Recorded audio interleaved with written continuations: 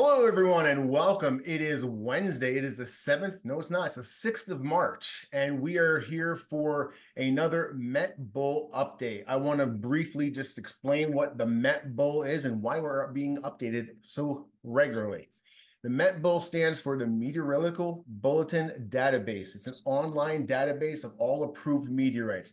This is like the Bible for us. If the meteorite's not there, we don't really put a whole lot of faith in it being a meteorite. So that is where the database of all classified meteorites by scientists is kept, and it's regularly updated. And Sue is going to give us this is her little baby. She did all this by herself, but she's going to show us the updates for January and February of 2024. So Sue, it's in your hands. All right. Thanks, Topher. Yeah, just like Topher said, the numbers that we are going to review today are things that were approved and published in January and February of this year. So not necessarily found or witnessed, fall of this year. It's just the things that finally made it through the classification process and hit the database this year to date. Ending on February 29th. All right, we have 494 meteorites to cover, so let's get going. I wanted to talk to you guys about the goals I have for the MetBull update. I changed things up a little bit last time and wanted to refocus how I'm doing these. And one of the things that I wanted to work on was to inspire like amateur hunters to start studying and using the MetBull, because when I talk to new hunters, I'm always surprised that they don't even know what the MetBull is. They don't know how many meteorites were really found in their area.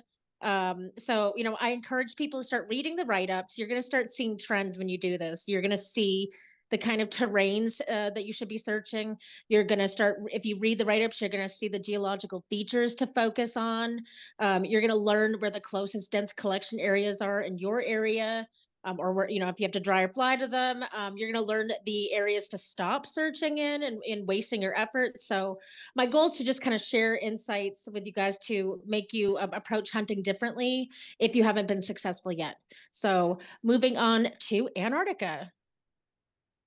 So Antarctica, every meteorite found there is classified as its own classification. So we only had 26 meteorites classified in Antarctica through the year. And the 26 meteorites were found by the Lost Meteorites of Antarctica project. And you guys probably know that better as Lost Mets UK. And this is the first UK-led meteorite recovery expedition from Great Britain. The project has successfully confirmed 2 high-density areas, and you guys are probably familiar with these names. The one with the 1 meteorite is the Hutchinson ice field, and the one with 25 is the Outer Recovery ice fields. They've also been investigating 3 other previously unvisited Antarctic nunataks, and those are Turner, Pillinger, and Halliday. And there aren't any meteorites with those names yet, but don't be surprised if you see something with one of those names in the future. On the next slide, you'll see the classifications that Lost Met has found this year. There's a mesosiderite and a carbonaceous, but the rest are just ordinary chondrites.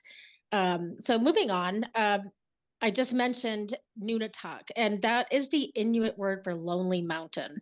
So this is actually essentially a hill or a mountain that's completely surrounded by glacial ice.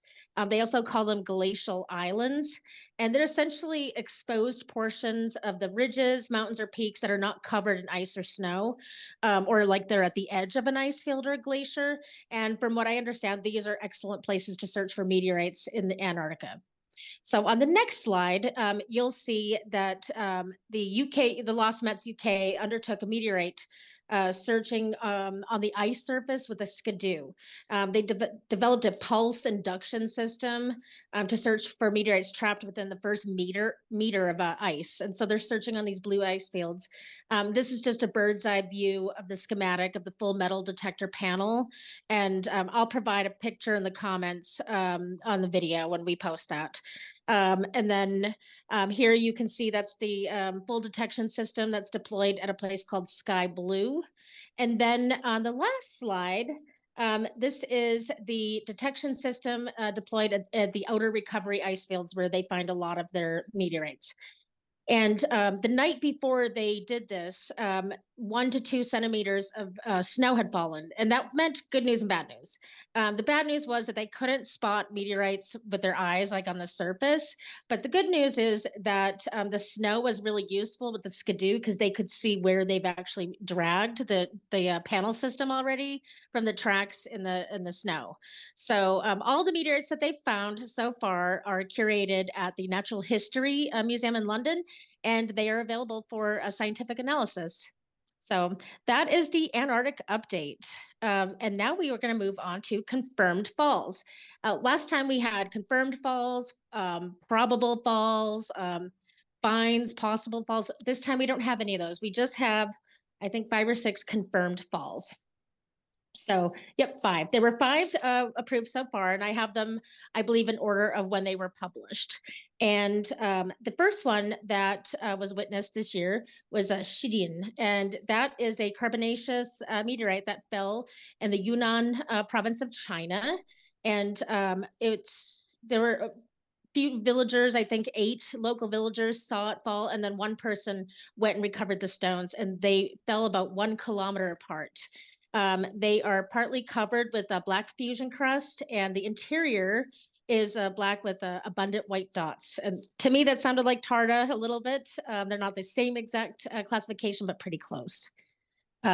So then the second of the witness falls is Elmshorn. This is an H.3.6 chondrite that fell in Germany last April, and it was recorded by 2 meteor cameras of the All Sky 7 network. And how lucky is this person? A main mass of like almost 3,800 grams fell in someone's garden, which is pretty cool. I know Nice. Topher wishes this would fall, something like that would fall in his backyard, even if it damaged our pool deck or something. I'll take it. And so the next one is Kopergoov. It ends with an N, but I looked it up and you pronounce it as a V, Kopergoov.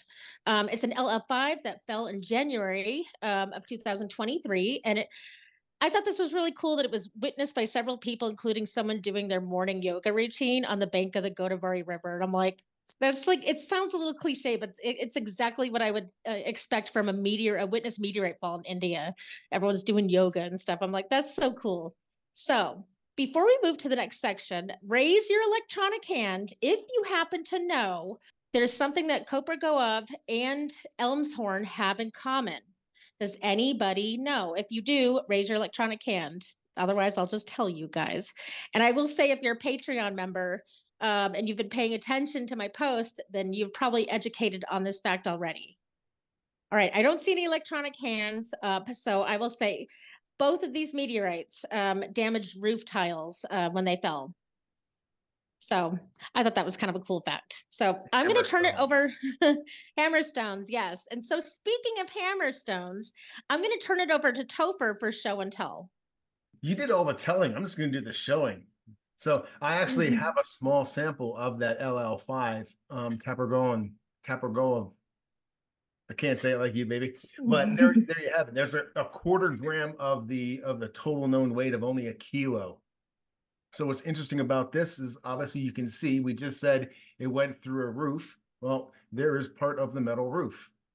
So I am very fortunate to have a quarter gram of it,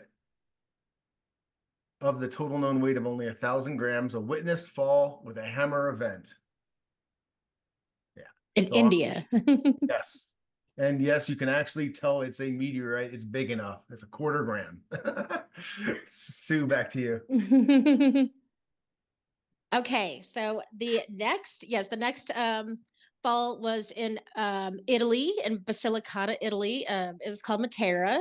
Not too much of a story on this one, but I thought what was really cool is that it fell on Valentine's Day in 2023, and then it was approved and published on Valentine's Day in 2024. So I'm wondering if someone planned that on purpose. I'm not sure, but I thought that was kind of cool.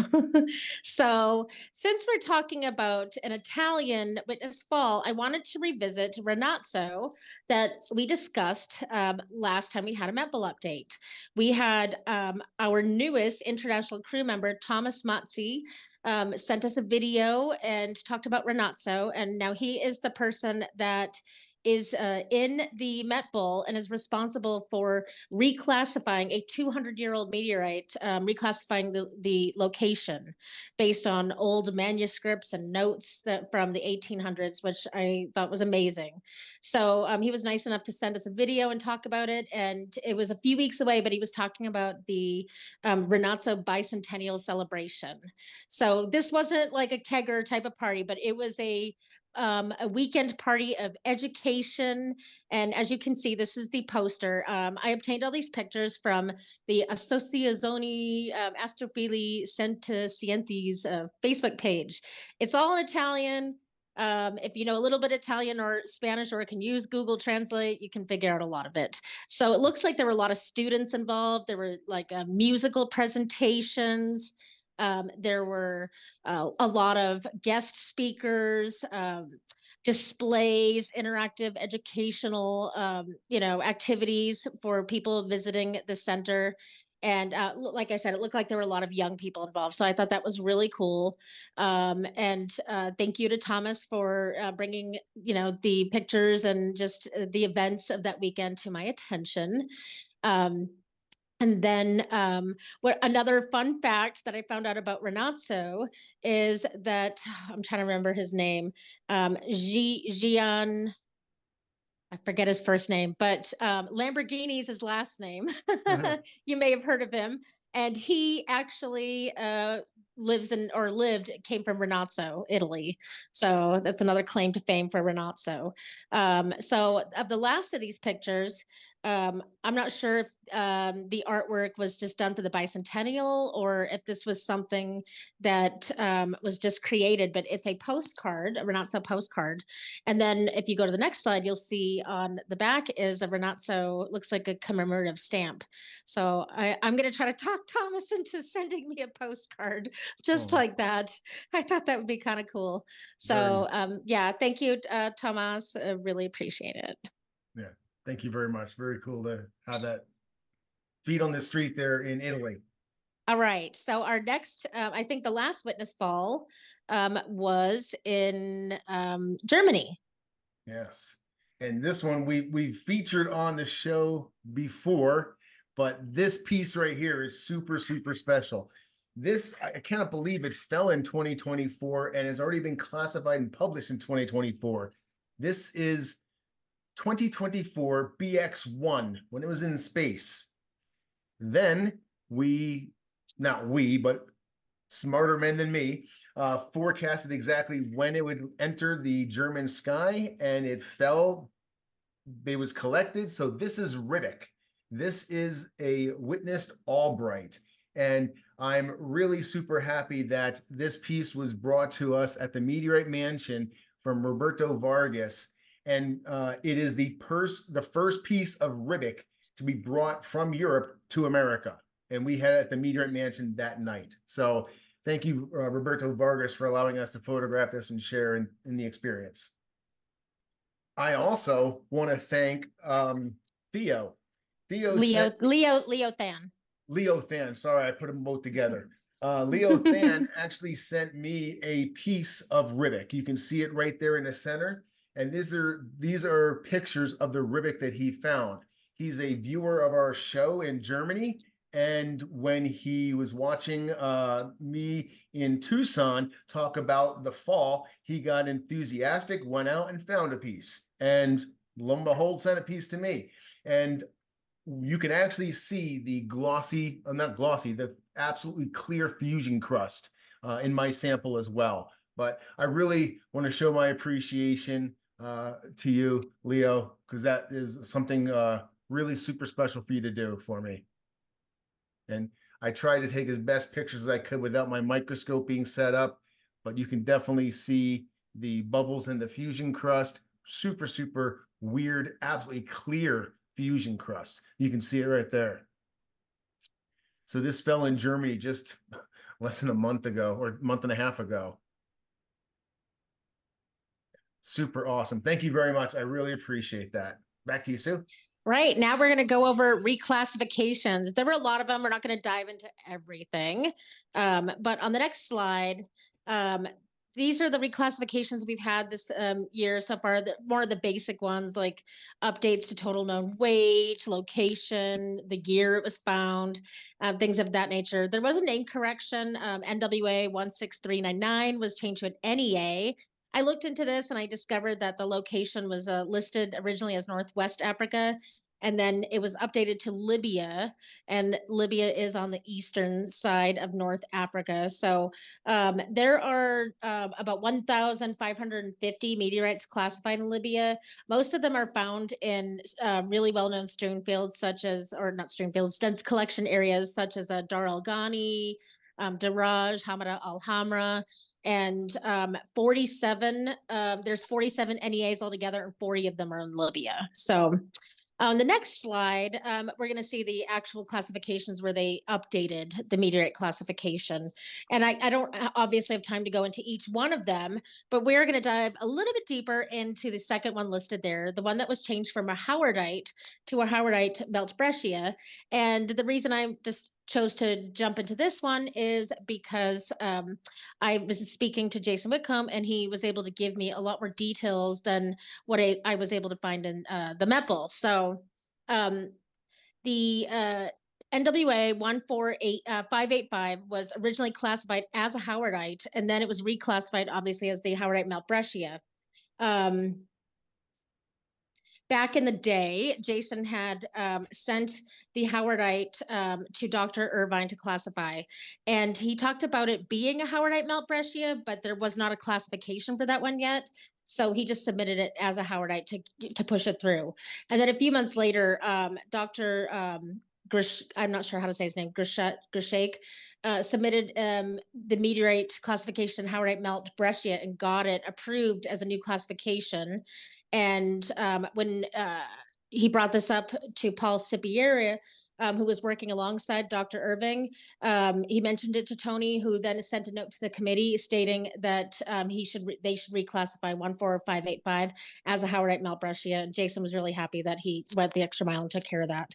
So he had originally gotten 2 stones from this find, but the hunters went out and they actually found more. So Jason got these samples to Paul Cipiera and to look at them to add these to the original main mass.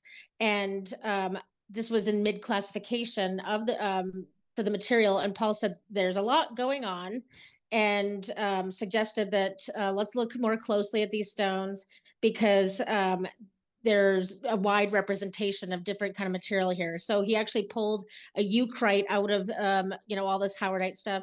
And then he also thinks there's a Diogenite in there that's going to be classified. So now Paul is diligently like going through everything and doing more work and on the additional material, and has suggested that Jason submit for a new name and number with the new analysis. So he seems really interested because the material just has a lot of cool stuff going on. So even though it was originally a Howardite, it's been updated to the Howardite melt breccia. There are 2 other meteorites that were pulled from that lot, and they've been that have been published, and some of the materials still with Paul and Tony. And there might be another set of material coming up because they're spending more time analyzing it. And we'll kind of wait for an update because it sounds like there's going to be more interesting stuff, maybe another classification. So we'll wait to hear back from Jason on that. Super interesting looking stuff. Well, Yeah. congrats, Jason. Thank you, babe. Yeah. All right, so now we're going to go into locations. My favorite, since I'm a geography nerd. All right, so these are all the USA finds: Texas, Arizona, and then 2 in Nevada. La Mesa is the one in Texas, and that's an H4 chondrite. And it was found in 1985 by Mr. Buford Sanders in his cotton field. He found it in a furrow after a hard rain the night before on his farm. I actually had to look up what a furrow was because I wasn't familiar with that term, even though I grew up for a lot of my childhood in Arizona, dry farmland that needed irrigation systems. We used the term berm a lot, but that's the top, the part of the top, the part that's the depression, the groove. That's what the furrow is. And apparently in farmland, that's a good place to search for meteorites. So at any rate, the farmer used this as a bookend on his mantelpiece from 1985 to 2005 until he ended up selling it. And then the person that bought it submitted it for classification years later. So that's the story behind La Mesa. I thought that was kind of cool. And then moving to Nevada, we have two meteorites found in the Stewart Valley dense collection area. They were found by Anton Clemens and Bob Barish. And now there are 26 meteorites in total being listed in this dense collection area that have been found from 2001 to 2022. And on the next slide, I showed here the classifications. So, H, Ls, and LLs. So next one is the Wilcox Playa, which is in Arizona. And I'm going to just give a little bit of information, then we're going to turn it over to the actual finder. But the first one, if you go to the next slide, you'll see that the first one was found in 1979. And then there wasn't one found again until 2001 by Bob Barish of Meteorite Recovery Lab. Looks like Bob was having all the fun through most of the 2000s. And then Ruben Garcia and Jason Utas got in on the action. And I thought was a really fun fact about Jason. He was the finder, the main mass holder, and the classifier of his meteorite. So I wonder how often that actually happens. But 9 years passed without any more finds. And then Chris McDaniel found one. And now he's the only person on this list that wasn't actually out looking for meteorites. He was looking for an old aircraft crash site. And if you go to the MetBull, they have the field ID number. We know about meteorites here, not crash sites, but it looks like I didn't want to go down that rabbit hole, but it looks like an interesting story. So a few more years passed, and then Eric Rasmussen found one, and we have Eric actually with us right now. And so we're going to turn it over to Eric with Conversations with Hunters and have Eric tell us a little bit more about Wilcox Playa 012. Hey, everybody. Hey, Eric. I was in the height of the COVID panic. I was bored to death, so I decided to take a drive out to Wilcox Playa again. I'd been out there several times. And Wilcox Playa is a tough dry lake to hunt because it was a World War II Army Air Force training ground. So there's 50 caliber bullets everywhere that from a distance look the same color as a meteorite. So I spent about 6 miles of walking out there, driving around my truck, and right in the middle of the day, I came across a meteorite. Wow. This, when I was hunting, I parked my truck and then I walk about a mile circle around my truck, and I was heading back to the truck, and that was when I saw it. I was that close to my truck when I saw it. Oh, wow. That's after I picked it up.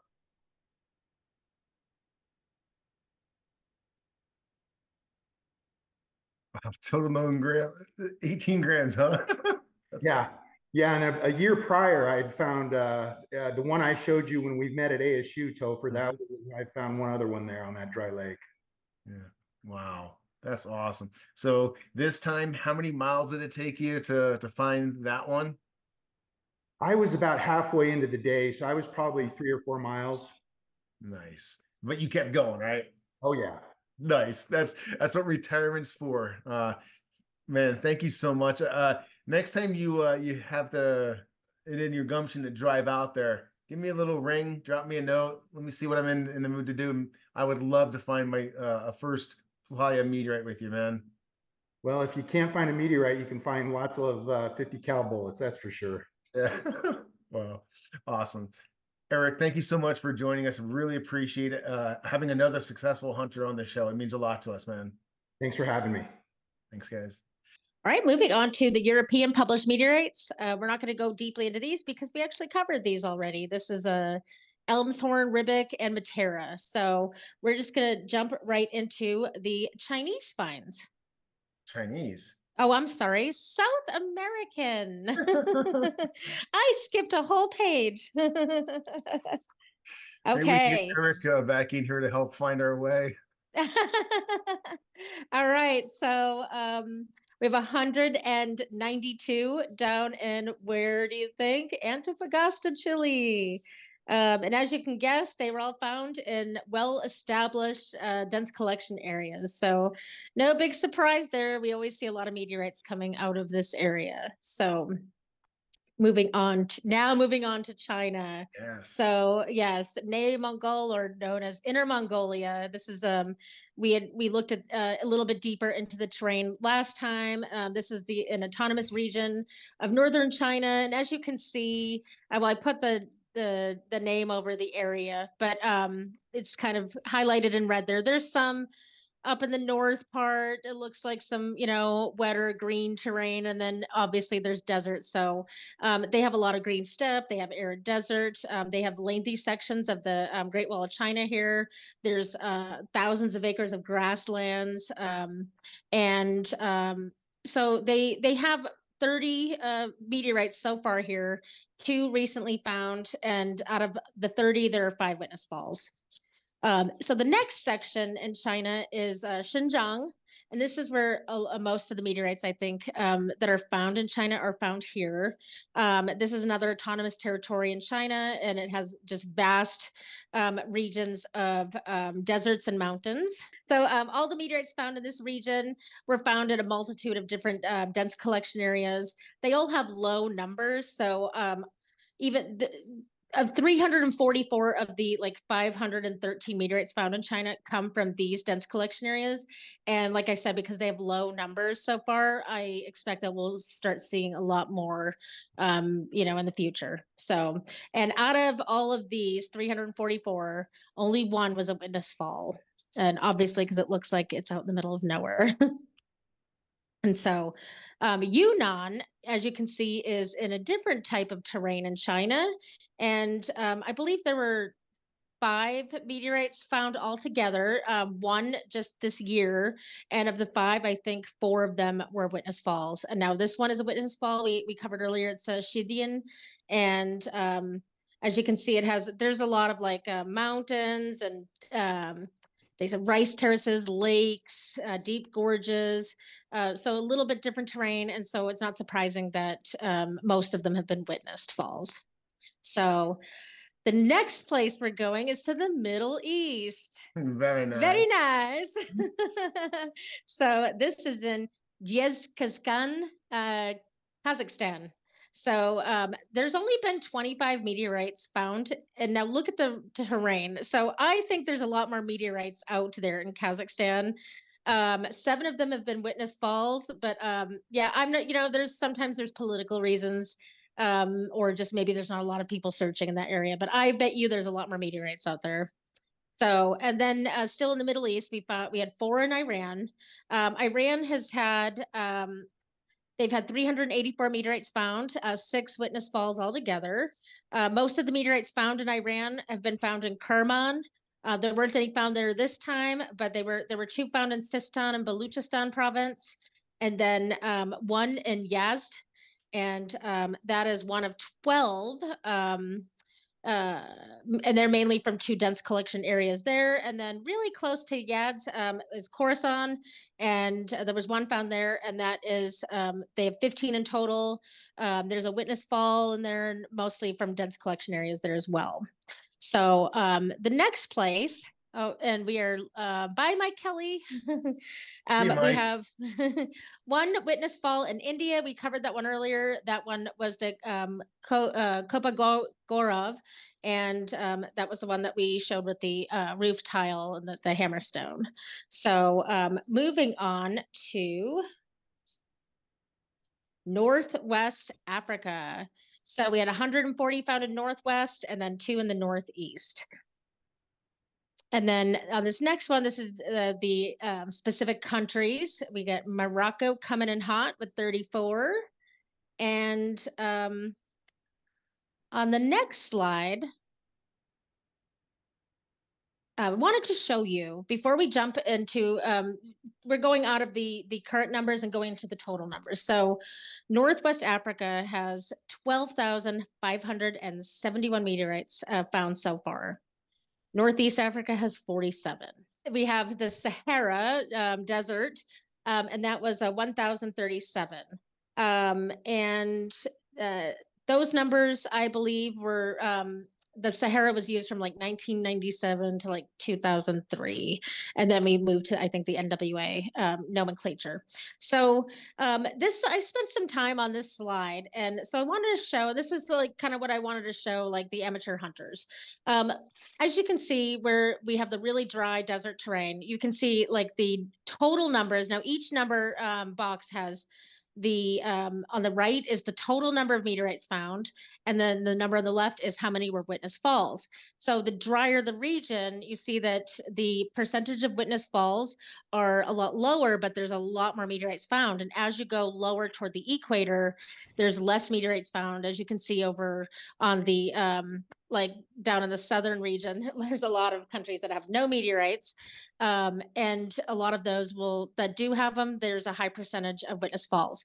So even in a place that is right, bordering one of the most meteorite dense regions on the planet, if you're in the wrong terrain, you're not going to find as many meteorites. You're going to be competing when there's a witness fall.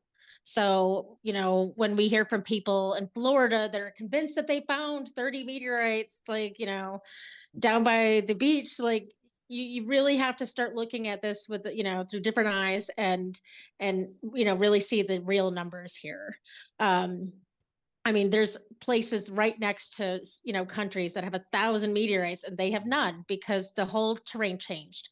So as you can see, as you go more south into Africa, the numbers changed, and obviously down near Namibia and South Africa, it changes a little bit because it's a little bit drier down there.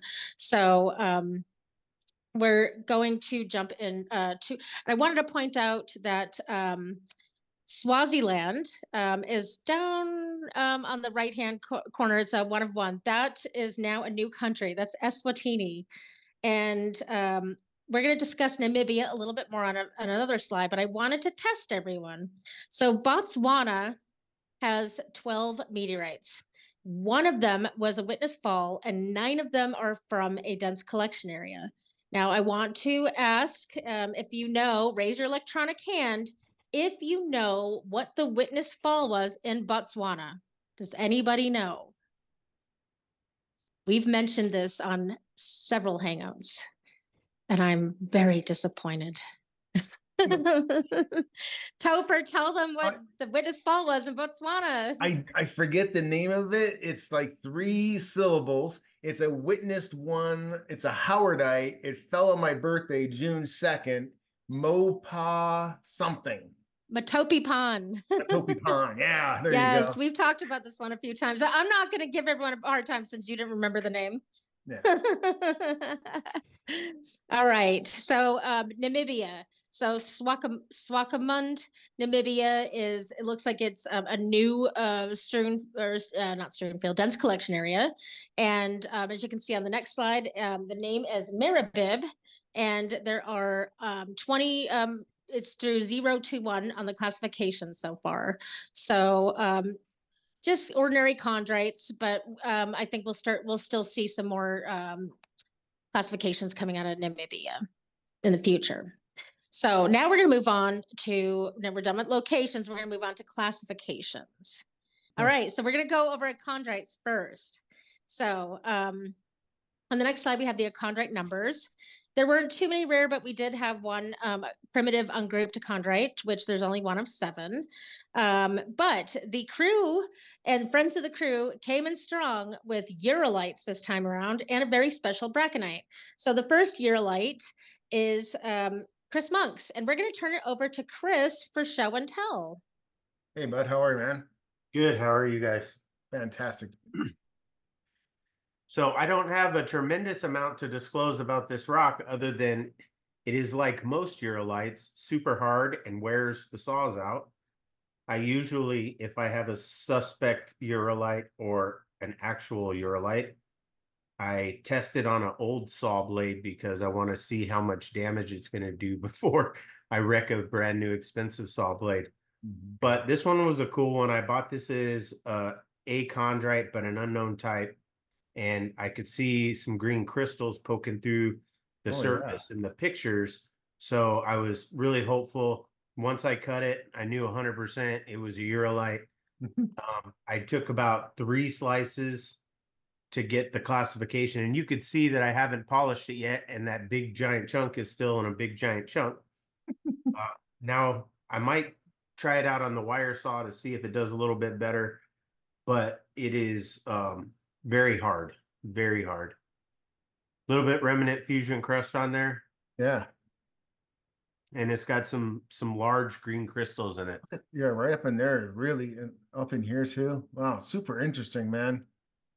And classified by Daniel. Huh. Yep. Yeah.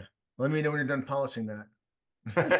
See, I haven't polished it yet because the last time I polished a Ureilite, it ruined all my polishing equipment, and I had to buy new stuff. So I'm waiting.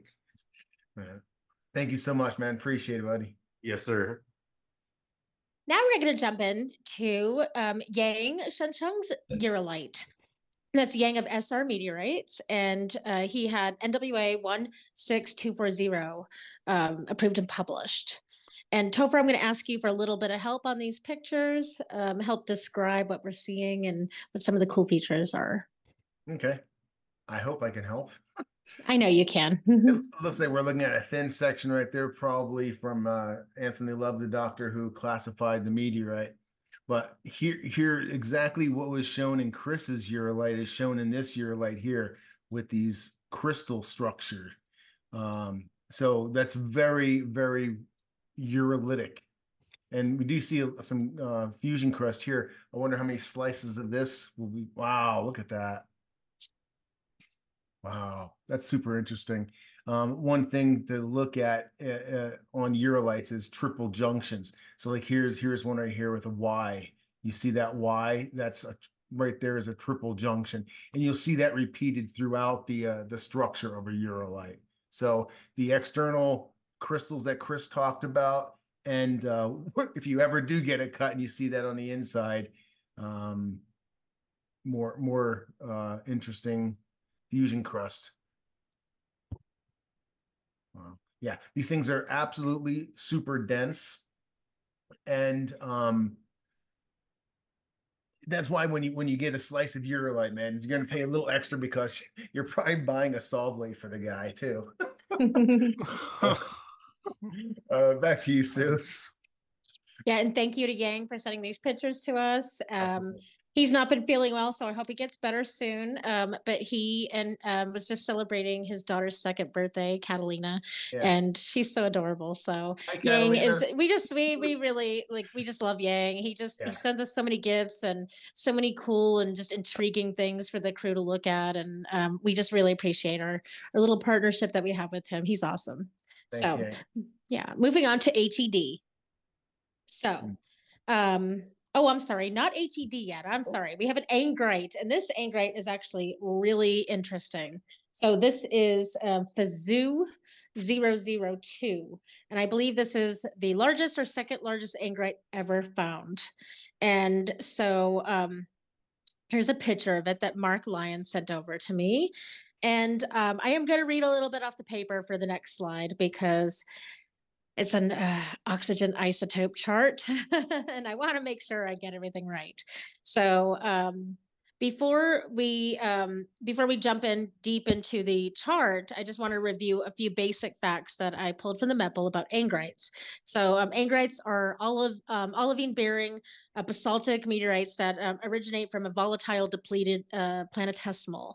And the petrologic studies indicate that Angrites experience little physical or chemical alteration after crystallizing. So consequently, Angrites are the oldest rocks known as igneous rocks, and they kind of in a way preserve the records of the early solar system chronology and tell us about planetary formation, melting, and differentiation. So sorry, that was a mouthful.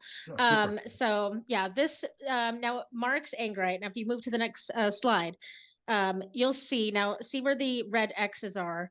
These this shows kind of why it's a more rare Angrite. It's not plotting where the other Angrites are plotting. And so this is a really rare, unique one. It has a very unique brown fusion crust. And so the specimen that was submitted for classification is an aggregate of interlocking anhedral grains exhibiting allotriomorphic granular texture. And that texture is what makes it unique and makes it why it plots on the chart that way that it does. So this one is, like I said, it's unique and there was a lot of it found. So congratulations to Mark on a really cool classification. Yeah, that is super neat. I will just give a brief little demonstration, if you don't mind, babe, of Yeah. this. If we're looking at these triangles right here, these triangles represent the Angrite. So Angrites that have been tested have plotted here. And you can see it has like a median line, and that's just a visual aid for us.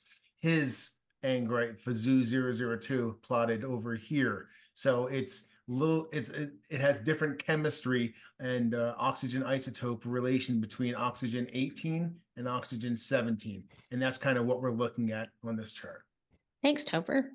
Now we can move to H.E.D meteorites. Uh-huh. So H.E.D, most of the people in this group know that H.E.D stands for Howardite, Eucrite, and Diogenite, and those come from 4 Vesta. So the picture that you're seeing here is a picture on the very left is 4 Vesta, and then we have Ceres, and then we have our moon. And 4 Vesta is actually, I think it's like the second or third largest asteroid in the asteroid belt, third largest. So that's where the H.E.D meteorites come from. So with H.E.D, the crew came in really strong with Eucrite. So we're going to go back to our buddy Monkman, and he is going to talk to us about NWA 16345. All right, so this is another one. I have a couple of pursuits, and I don't know why I'm fascinated by H.E.Ds, but I am. So we have different, you have the Howardites, Eucrites, Diogenites. My goal is to get one of each at least, but in the pursuit of some, you often find others. So I thought this was a Howardite when I first got it. It had a really weird yellowish desert varnish on it. No visible fusion crust that I could see, but it just had a really unique look to it. When I cut it open and looking at it, it had that very brecciated composite, like different materials all compiled together, like sandstone, and you can kind of see it right there in the outside. So there was originally, he had several stones. I mean, you could see over there in the white and black kind of, there's like a separate rock that's embedded in there. That to me is very eucritic. But you look at the whole picture of it and it looks very Howardite-ish. So I ended up getting one of the bigger of the 2 rocks that he had, and cut it up, was like, yeah, this is good. Bought the other one, compared it. I kept the smaller one for the main mass. This was the bigger of the 2 rocks that I sliced up, and inevitably it turned out to be a polymic eucrite, which is, and maybe somebody else can explain this better to me, but polymic is a bunch of different stuff jumbled together to make one type. A monomic would be all of the same type of material conglomerated together. So wow. No one needs to fix that. That was perfect.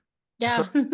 So, and if you look at Howardites are kind of a polymic breccia.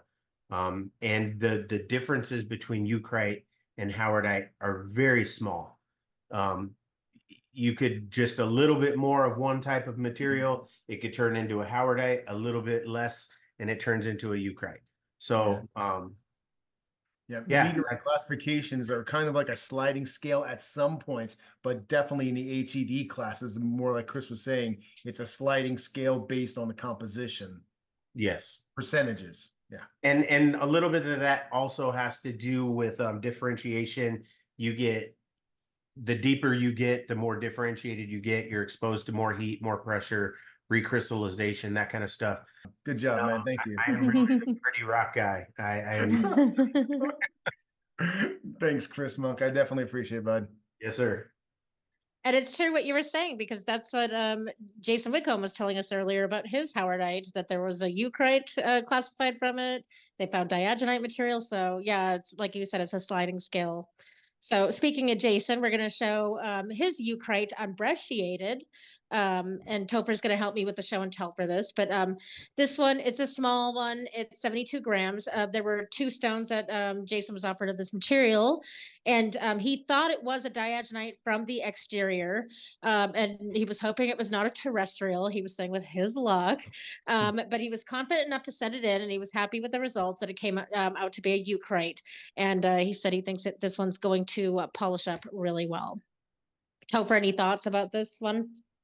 Yeah, I wouldn't have put it as a Eucrite. Wow. This is definitely, this is my first time seeing these pictures. I think it's very, very interesting. 78 grams single stone. 72. 72. Yeah, beautiful, man. It's not like a Eucrite I've seen before. That's fascinating. I really don't have anything to add, babe. I'm sorry. No, that's okay. We have another I think it's a Eucrite from another crew member. Oh, Sean. Like I said, yeah, the crew was coming in hot with Eucrite. So yes, Yang Chen Chung of SR Meteorites, he also had a Eucrite. And for this one, he has 2 videos that he sent to us.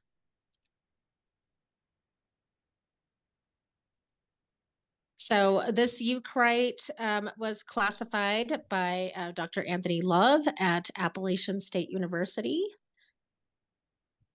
Looks like some nice fusion crust there. Yeah. Wow, look at how thick it is up in the corner. Wow. Does this make you miss your Gurara? No, not even, but wow. He has a good eye. He wow. That is gorgeous. Yeah, it looks like a nice hunk of ham. Let me see here. So Topher, do you mind if I say something real quick? Go right ahead, man. Okay, so like we were talking about how my polymic Eucrite looked like right on the edge of what you would get between a Eucrite and a Howardite. To me, this looks right on the edge of what you would get between a Eucrite and a Diogenite. Yep. Yeah. Wow. Is this the same video, or is this the second one? That was the same one. This is the okay. second now.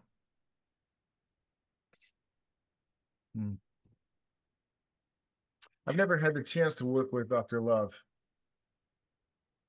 He's definitely busy. Ooh, that's polished up really nicely. Super shiny. It's a nice stone.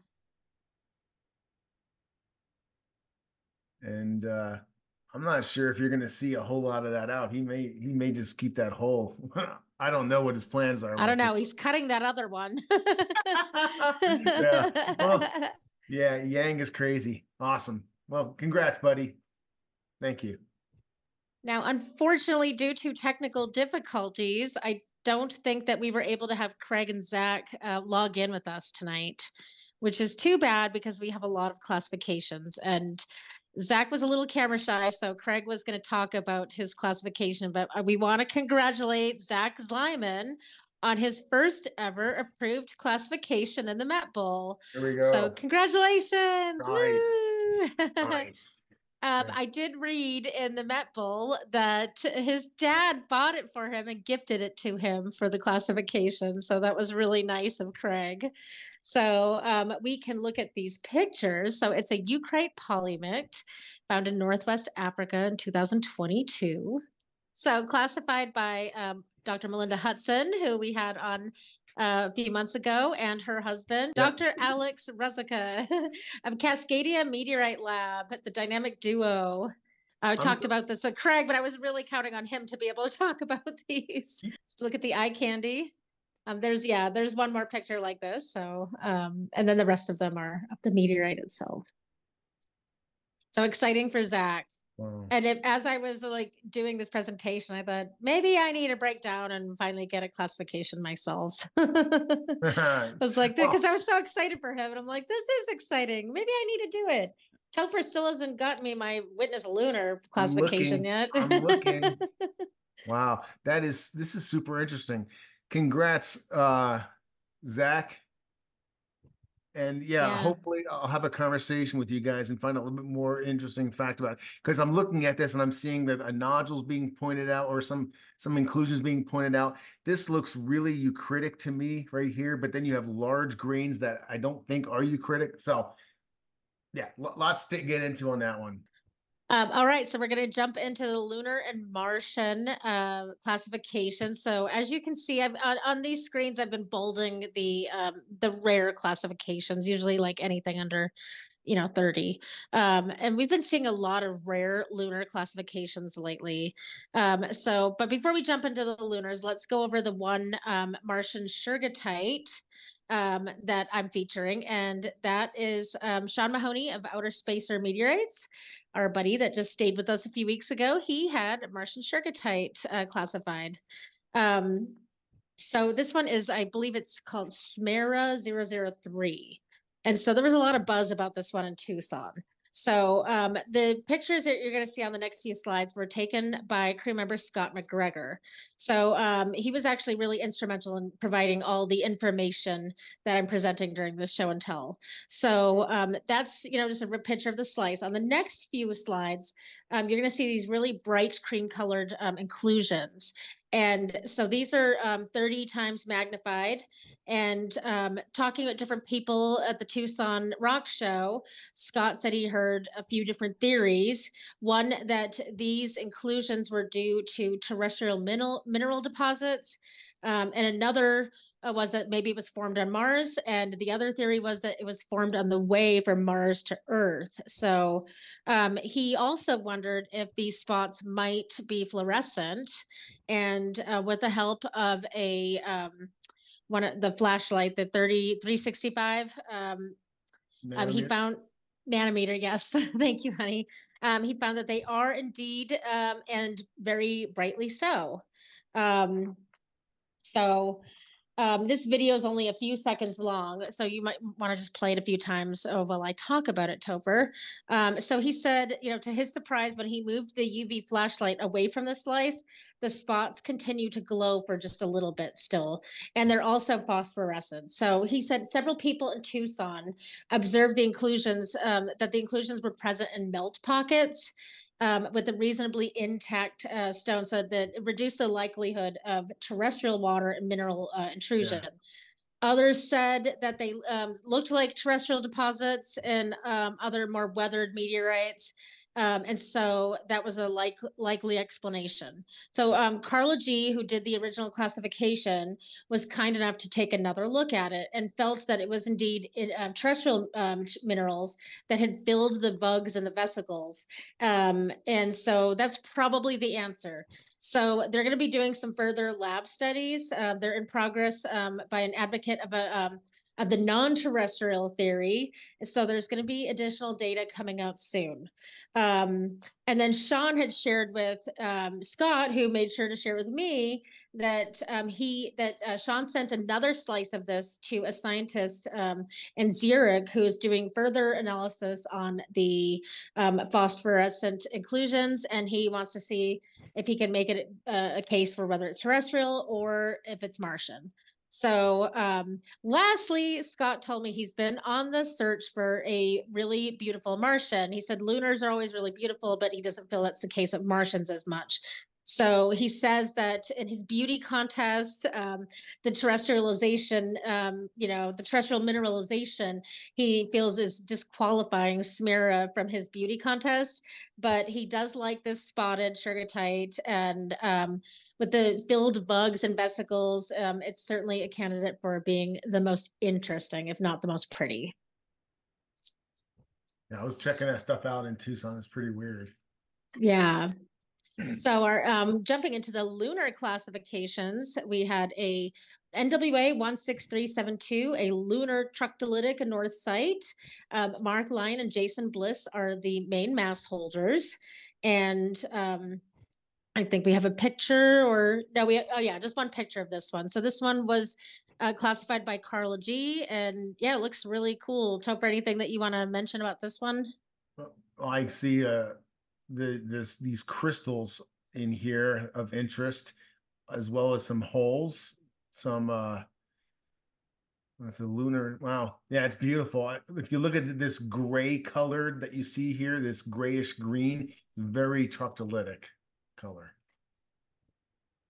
Yeah, really cool stuff. And I didn't have it on the screen, but like I did have Carla G was as the classifier, and he works out of the Institute of Meteoritics at the University of New Mexico.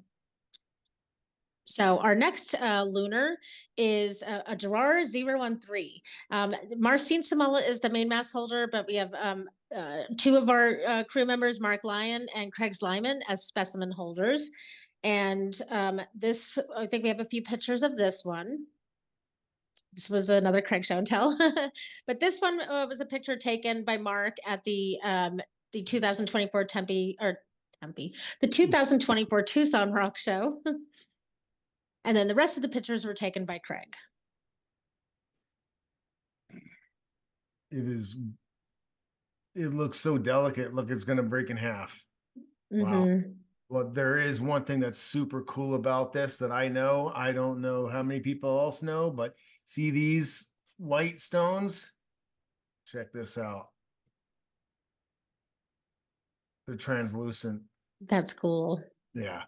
A lunar melt breccia with translucency. Yeah, pretty awesome. Yeah. And this Thanks for the pictures, Craig. Well, speaking of lunars, we're still kind of looking at lunars. And some of you probably saw this on Facebook. Congratulations to Daniel Shake on the 300 classification milestone, which is amazing. Nice. And he's becoming the next Dr. Randy Kortev. He is the lunar guy. So yeah, let's take a look on the next screen. These are Daniel's classifications in 2024 so far, which is really impressive. And the year just started. I know, it just started. And he's had more classified since I created this presentation. So I just wanted to mention that he can't be here tonight. He is working on a presentation. He was going to make a video. He knew he wasn't going to be able to be here, but he and George, are working diligently. They have about 8 hours left to the deadline to get their presentations ready for the Lunar and Planetary Conference next week. So George has a poster presentation on a Martian Shergotite, and Daniel is doing a talk on his newest lunar classification. So let's wish them good luck. Obviously, I don't think this video will be out in time, so drop him a message on Facebook and wish them good luck, and hopefully they'll do well at the conference. And just since we were talking about Daniel, I figured we would show one of his lunar classifications, since we were looking at lunars classified by other scientists. So this one is Matt Stream is the main mass holder. I just have one picture of it, but it looks really nice. It's NWA 16349. And it's pretty stuff. It's a basaltic gabbro breccia. Wow. There's only 50 grams, I think. And you can't have any. Now we're going into chondrites. We're moving along. All right. So first we're going to go over carbonaceous chondrites. And we have the numbers here. There aren't too many rare ones. The C2 ungrouped, kind of the C3 ungrouped is kind of rare too. And for our crew member, we have Yang, who has another CM2. I think he had one on the last MetBull update as well. So the total known weight of this one's 101 grams. And we'll take a look at the pictures. This one was classified by Angsgar Grashaki. I hope I'm saying his name correctly. I'm trying my best. Sounds right to me. Yeah. Wow. Yeah, I would like to say that, Yang specializes in one thing, but he dips his toe in every pond. Mm-hmm. Yeah, carbonaceous, irons, Eucrites. Yeah, Pallasites, irons. All right, so ordinary Eucrites, we have a little bit more representation in the ordinary chondrites. So our first one this is the miscellaneous ones, the ordinaries and the ungrouped chondrites and the Rumurutis. So Yang was coming in hot. He had, of the 3 Rumurutis, 2 of those are his. So we're going to take a look at his first Rumuruti, which is NWA 16335. And this is an R3. We'll get a few pictures of these ones. Oh, that's beautiful. Classified by Dr. Ooh, Anthony nice. Love of Appalachian State University again. Wow. Yeah, Rumurutis are always breccias. So it doesn't surprise me that there's a lot of stuff going on in there, but that's super interesting right there. Yeah. Wow. So I was we just sold a Rumuruti the other day, and I told Topher, I'm like, I don't think we have any other Rumurutis in our inventory. Why don't I see these very often? And I'm like, what makes a Rumuruti? So I, of course, looked it up, and he's like, well, you need to go back and watch the Rumuruti video that we did during the 101 series. And I'm like, I will do that. I don't have time right now, but I'm going to. But the Rumuruti group, and it was kind of good that I put it in with these miscellaneous ones, because the way it's described in the MetBull is that Rumurutis do not clearly belong to any of the major classes of chondrites, which are the ordinary, the carbonaceous, the ancetite. They don't really fit in anywhere. Our chondrites have a subsolar magnesium, silicon, and refractory silicon ratios, oxygen isotope compositions that plot above the terrestrial fractionation line, and ordinary chondrites and highly oxidized mineralogy. So sorry, that was a mouthful, but they're very different from the rest of the ordinary chondrites. That's basically the takeaway that I got. But these are gorgeous. Yeah, they're very beautiful. And I think we even have a video. Yes, this is Oh, the this of his second of his R3-5. That's big. Yeah. Oh, it's Oh, beautiful. we should have muted it.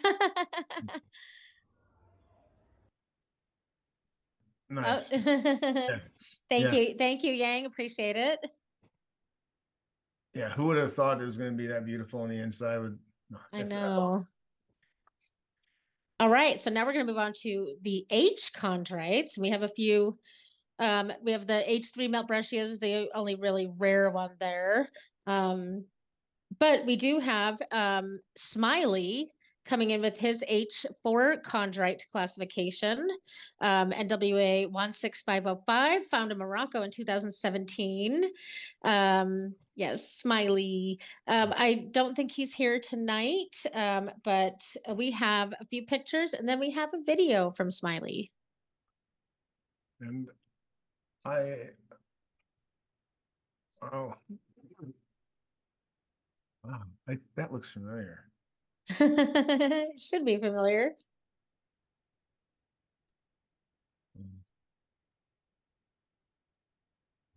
Hey everyone, it's Smiley here.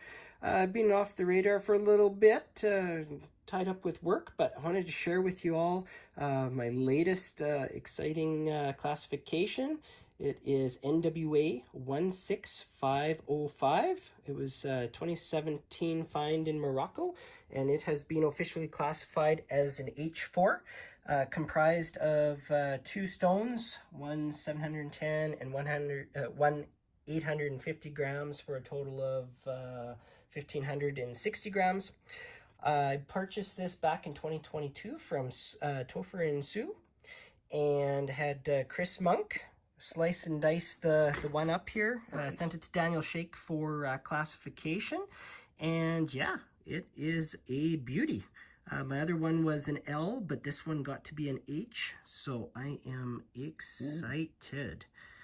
Just going to show some of the metal blebbing and some of the chondrils and whatnot in some of these slices, but it's definitely a cool meteorite. So thank you very much again, Topher and Sue, and Daniel for classifying, and Chris for slicing and dicing.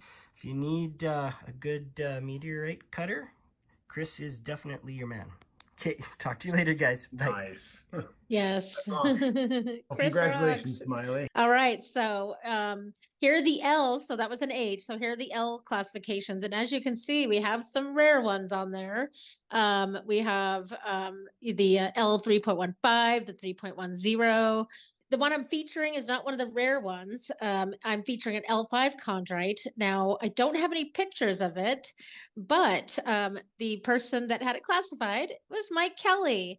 And so I asked him to make a video, and he's like, I'll do one better. I'll try to join you. And I told him, well, I don't know what's going to happen. So make a video just to be safe. But so we had him join us, and we have a video from him. So we've all been missing him, something terrible. So it's really good to have been able to see him tonight, and then now have this little message from him. Hey, Bull Crew, Mike checking in from the desert. Just wanted to let you guys know that I'm doing good. Hopefully you're doing good too. Definitely missing the Wednesday hangouts. Has always been a highlight of my week.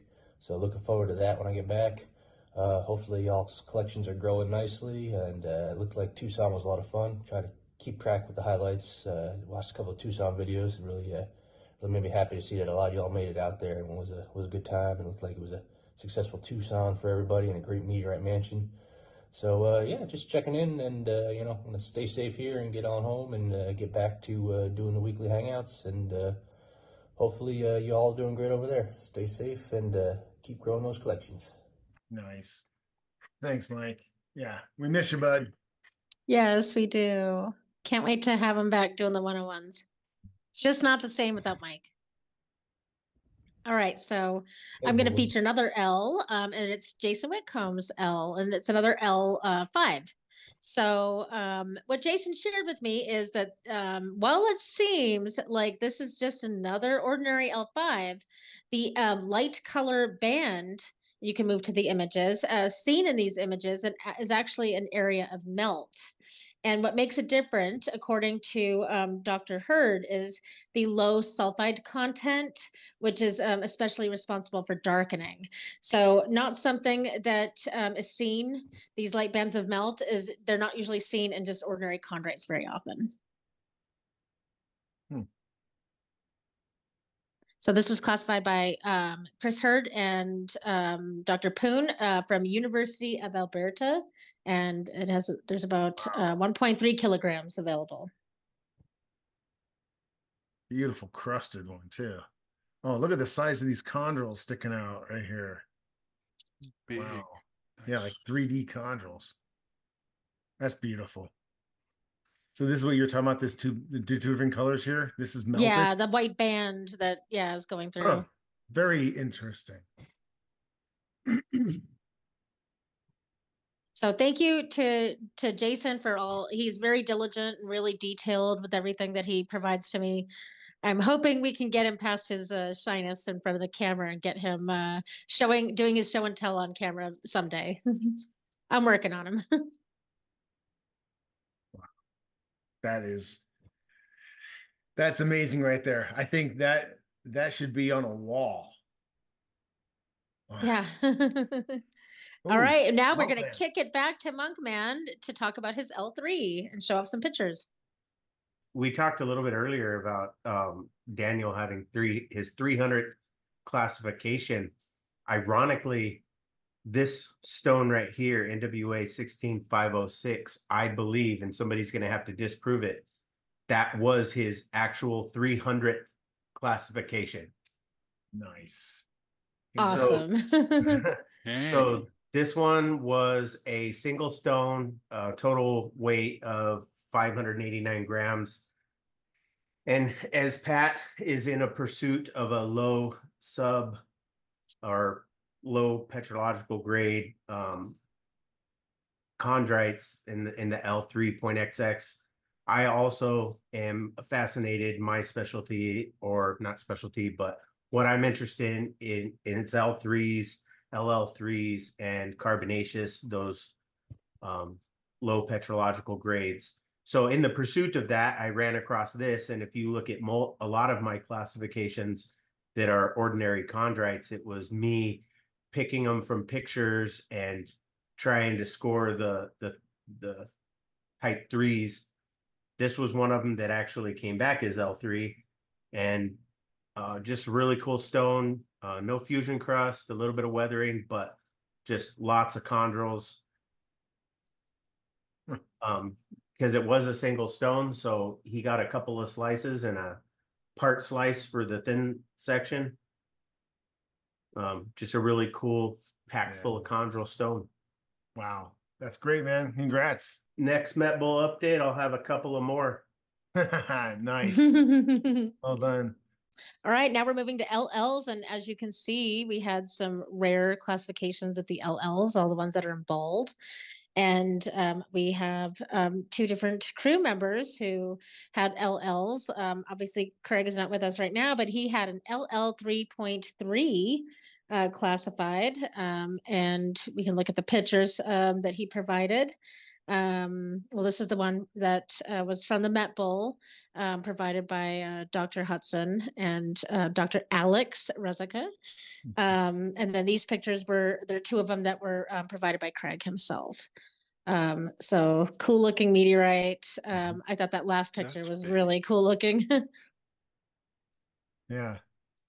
I'd have to read the write-up on it, like the dual litho or weathering. I'm always curious.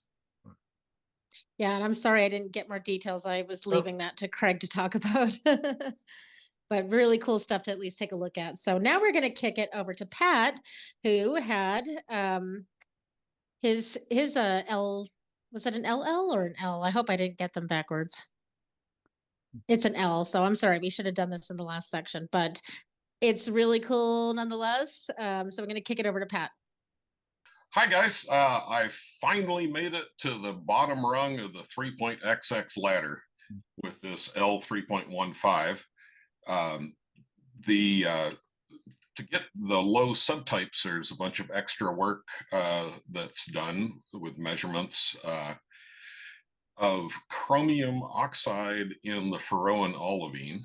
And here's the first family photo of them. This is the stone that I cut, believe it or not, the ugliest of the four, and a number of slices taken.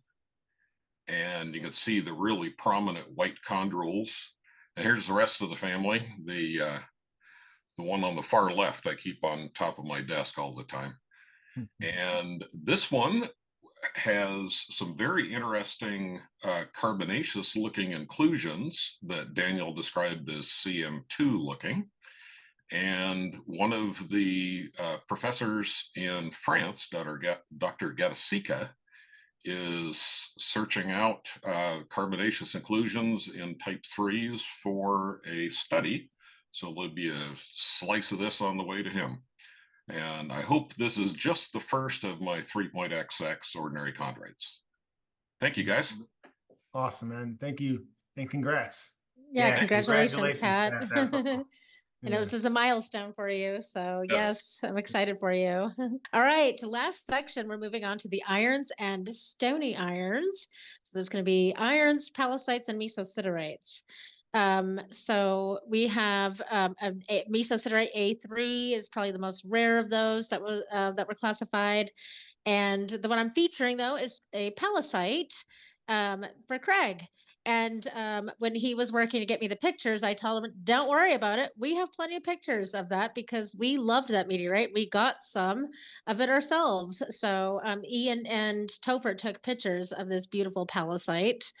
And this small piece had a really, I think, high concentration of metal.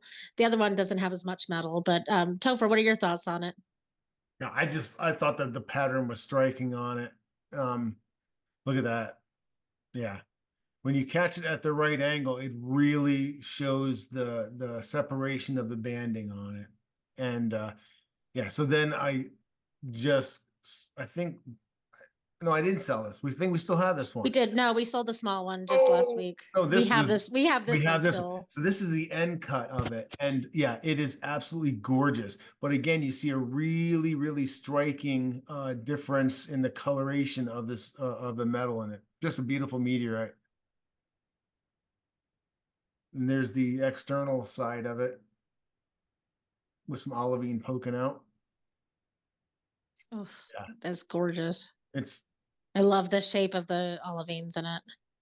Yeah, it's a beautiful, beautiful piece. All right, so that brings us to the end. And so in the next few slides, I just wanted to point out, if you wanted to go back and catch some of the past MetBull updates, I included some of the title screens so you know what to search for. This last, the 992 was the last one I did, and that was summarizing the last, I think, 5 months of 2023. On the next slide, that was just another one where we covered a lot of meteorites, obviously twice as many as we covered in this one. And there were a few parts to that one. Obviously, we couldn't do a 3 or 4 hour update. This one was part 3 of that same series. And Pat and I talked about Antarctica a lot in this one. I think that's a subject that we're both fascinated by, and he knows a lot more about it than I do, but I'm definitely interested. And this one was one of my first really, I think more upscale updates. And Topher did a really great job editing and getting lots of planetary videos and pictures in there. So if you want to go back and catch some of those past ones, you can search for those on YouTube on our channel. And lastly, just want to thank you all for your time. Thanks for listening. Thanks for watching. And also just wanted to say that if there's anything you want to see more of or less of, or something that you would like me to feature that I haven't done yet, an aspect of newly published meteorites, definitely let me know. I'm open to all constructive and respectful feedback, of course. But yeah, again, thank you very much.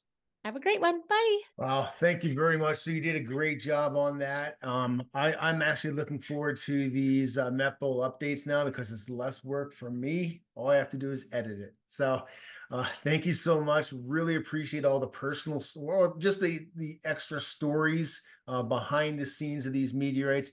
And next time we can get Craig's Lyman to actually access technology correctly, we can include him as well. Thanks a lot. Have a great week, everyone. Bye-bye. Dr. Alan Rezeka of Alex? Cascadia. Alex? That's Yep. what I said, wasn't it? Nope. Alan. Oh,